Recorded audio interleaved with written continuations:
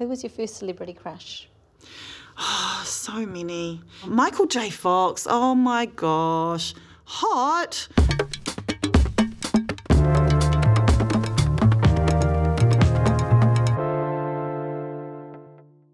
Yeah. Nothing too serious? No. The serious bit will be me trying to remember anything. Anything first. Yes. Oh, okay. People won't remember because I'm 1,000 years old, but I think they were called bubblegum jeans or spaghetti jeans, and they're pretty hideous. They were these like squiggly, tight, like corrugated iron jeans, and I leaned right in. I leaned right into those and had many pairs.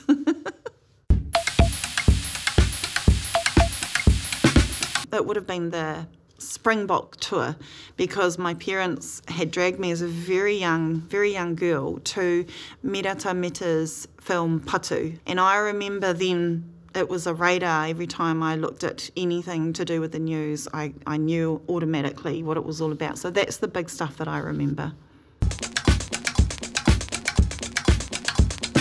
It would have been cleaning the Lighthouse Motel in Opanoni in Hokianga. Did you ever come across anything interesting that someone left behind? Not suitable for on-screen, I reckon.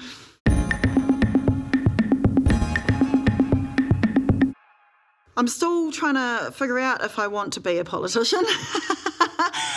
Because it was something that everyone felt that I should take up opportunities to do. It was something that I kept getting shoulder tapped to do.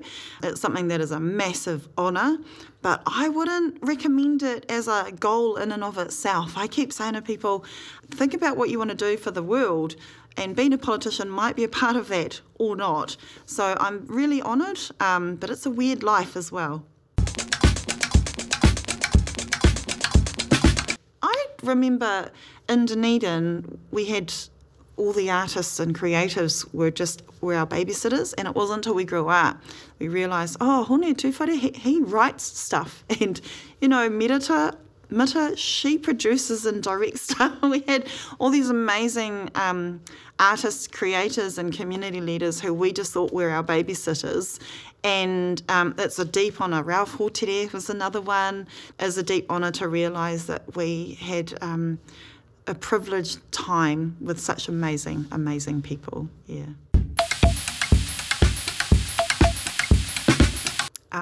Sniff children, like quite literally. I was somewhat disturbed when I realised that that is exactly what I do when I get in the door, and I just sort of linger around their heads and necks, and I'm literally smelling them.